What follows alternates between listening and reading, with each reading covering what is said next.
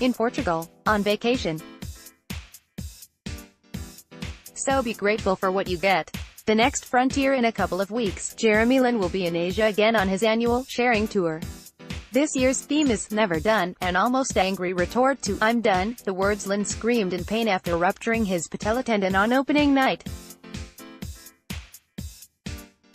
On June 2nd, he'll start his tour in Taiwan, then by June 7th, he'll be in Hong Kong, home of Joe Tsai, the Nets' new minority owner, for a few days. It will be the first of 2 tours this year, rather than a stressful longer tour. In breaking things up, he's following the advice of his rehab specialists who think 2 trips will be less stressful. Lin, as he always does, will mix basketball, evangelicalism, and business as he talks with tens of thousands of fans, many of whom will be dressed in Nets gear. Despite 2 disappointing seasons in Brooklyn, missing more than 125 games, he's still a rock star in Asia and in particular, China, Taiwan, and Hong Kong. In fact, he's the 3rd most popular player in the world's most populous country behind LeBron James and Kobe Bryant. With both Lin and Tsai of Chinese heritage, and Brett Yormark ever ready to market things, there is a great opportunity for the Nets. And the NBA, expect Brooklyn to once again attempt to create a global brand. Mikhail Prokhorov believed he could do that, but it didn't happen. The Nets are popular in Russia, but the NBA and basketball are not. By some standards, basketball is the 6th most popular sport in Russia. In China, it's top 2, with 300 million people playing the game. Lin may or may not be around for a long time, but Tsai will be. And even before Lin or Tsai, the Nets were popular in Asia. The Philippines have long been the Nets, and NetsDaily's, 2nd biggest fan base as measured by page views. As Yormark has said, the rise of gambling in the U.S., abetted by last week's Supreme Court decision on sportsbooks, will add to marketing opportunities for the Nets in the form of sponsorships and advertising. And with gambling-crazed China, those opportunities increase, particularly in the long term. Lots of synergies there. Of course, any team revenues outside a home market goes to the league. But the new owners, like Tsai, understand that they're not just buying a local franchise, they're buying a 1/30th stake in the NBA, a global brand. As the league grows in popularity, its TV and digital rights, etc. become more valuable, not just in North America, but Asia, will bring in bigger revenues. Shared, yes, but big. Bottom line is that the Nets are in a good place business-wise with Tsai's investment and the Supreme Court's decision to permit sportsbook gambling. You can say, what does all this have to do with basketball? A lot.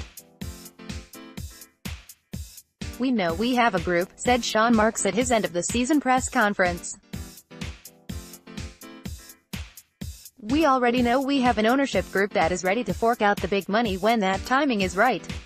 Stash time. In recent interviews, both Kenny Atkinson and Greg Polinsky, essentially the chief scout as director of player personnel, have hinted the Nets may very well draft a young European player and stash him as they did last year, with Alexander Vezenkov, the 6 feet 9 inches.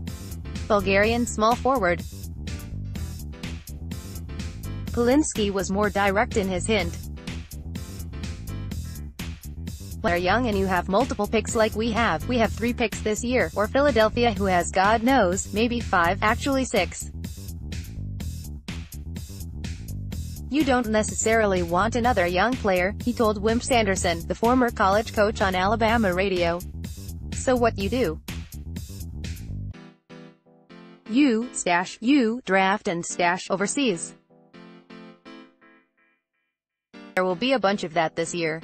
There's some intriguing young guys over there. Who might that be? Here's a couple of names. Yusuf Sanan, a 6 feet 4 inches, 18-year-old shooting guard. Nets assistant GM Trajan Langdon scouted Sanin last month in Slovenia. Sanin is Ukrainian by citizenship, but his father is from the Central African Republic of Burkina Faso. He's athletic and ambitious, and heavily scouted. Here's what Mike Schmitz of ESPN wrote of him last month. As a player, Sanin is a defensive-minded, slashing guard who does most of his damage in transition and at the rim, while also flashing a fairly natural feel for the game given his lack of high-level experience. I play drive and I play defense, Sanin told ESPN during a private, hour-long workout in Ljubljana on March 31st.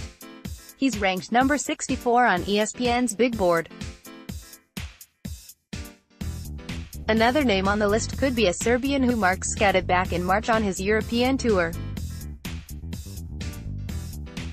Anja Marinkovic is a 6 feet 7 inches Serbian shooting guard from Partizan, then ranked number 98 out of 100 top prospects by ESPN. 21, he is a little older, but the Nets have had some interest.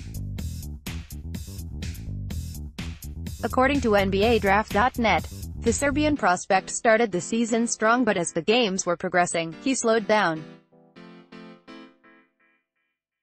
His ability to shoot from everywhere on the floor still makes him intriguing, but the fact that he wasn't able to show a lot of improvement in other areas of his game has hurt his stock. That Sanin is working on his shot and Martinovic is working on everything else should come as no surprise. That's why you stash a player, to develop those skills.